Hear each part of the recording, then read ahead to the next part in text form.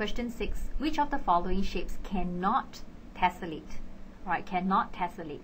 So look at the 4. The one that usually we will choose will be number 1. Okay, but let's see whether this can be tessellated. Okay, what I can do is I can do a line like this. Okay, I can follow. Okay, I can draw another line that's something like parallel. Okay, can you see my shape? This one. Okay, so I can just tile it up like this. But I also want to know whether I can tessellate further. So I'm going to draw another line like this, and I'm going to flip it a little bit. Okay, so I'm going to, I'm not going to flip it. Tessellation is not about flipping. Tessellation is about rotating. So I'm going to rotate it such that it will become this way. Okay, so number 1 actually can be tessellated.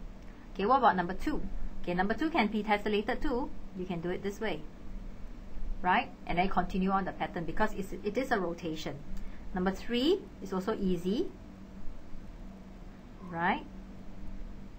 And number 4 looks like it can be tessellated, but let's try it out, okay? If I were to tessellate it this way, just lining it up, okay, you will find that you have a problem here later on. You can't fit anything inside here, okay? Now, if you were to tessellate it side by side, meaning to say you were to do this line being this line, okay? So you will have a line here, right? Then after that, you draw a line down,